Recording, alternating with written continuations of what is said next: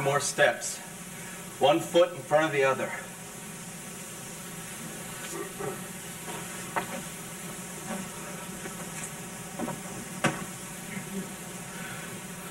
Ta-da!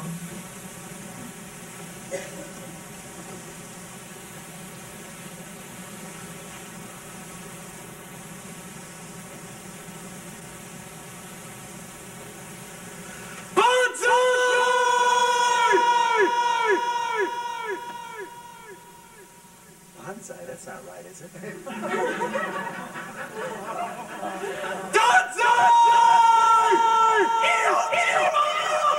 I climb this territory for the Queen!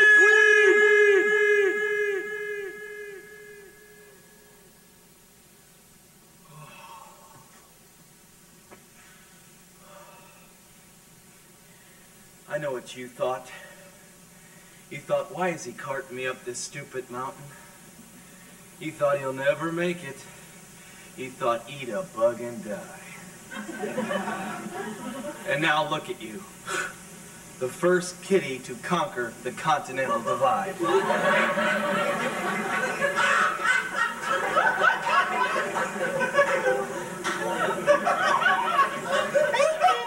Thank you. I am so touched and honored.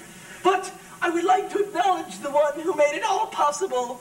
My master, Jimmy Ike Ritter. Stand up, Jimmy. Let the folks get a good look at you.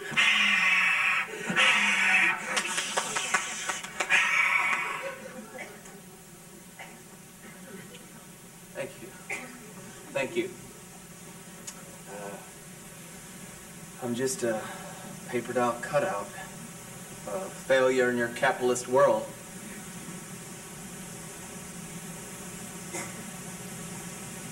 I'm dying!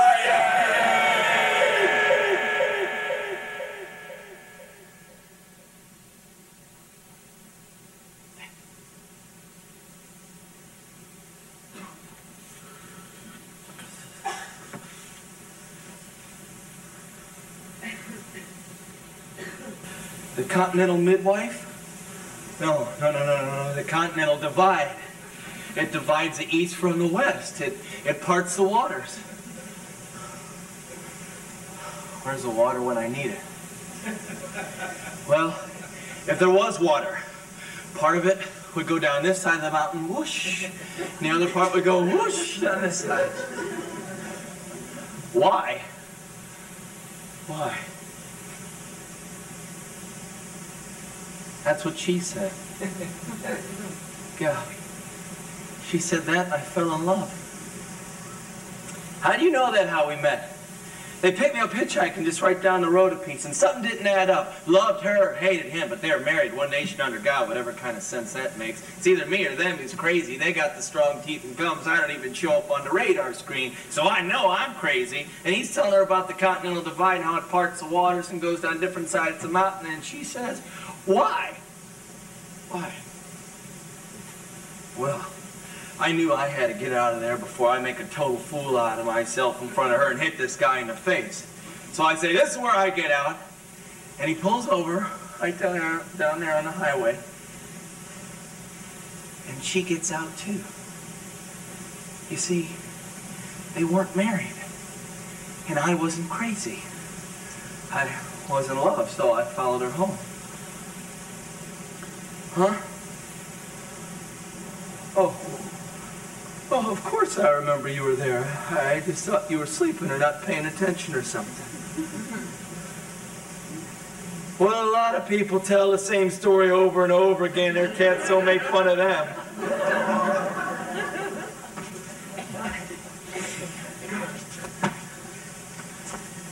You hate me, don't you? You want to be her cat now. Well, why don't you just go? There's the road. Hit the road, Jack. And don't come back no more, no more, no more, no more.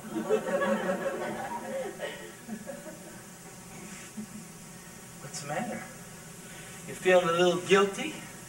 Abandoning the paper doll lunatic who raised you? Well, life is short. Go for it. Oh, you are feeling a little guilty.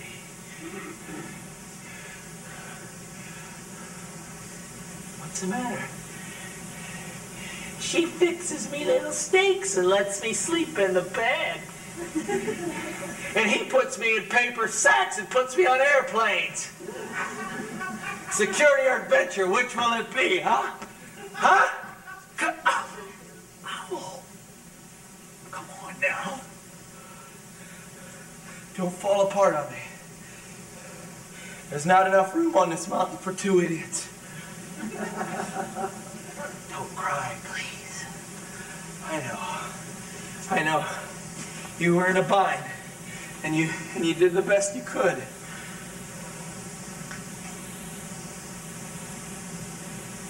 Which was to stand there paralyzed.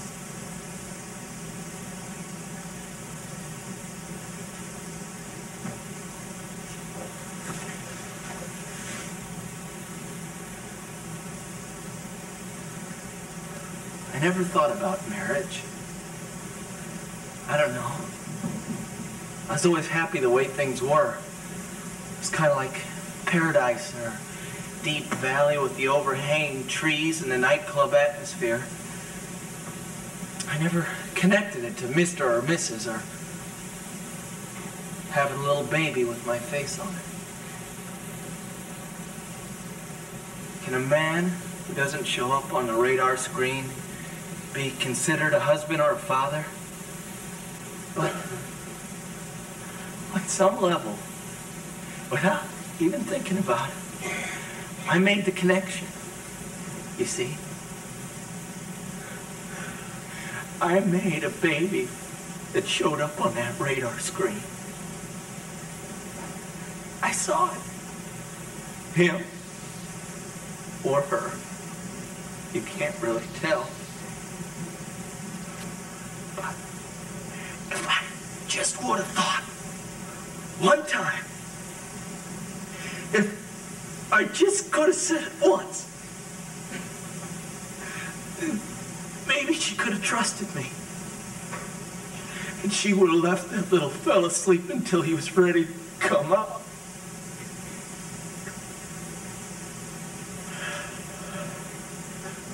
Why didn't I think about it?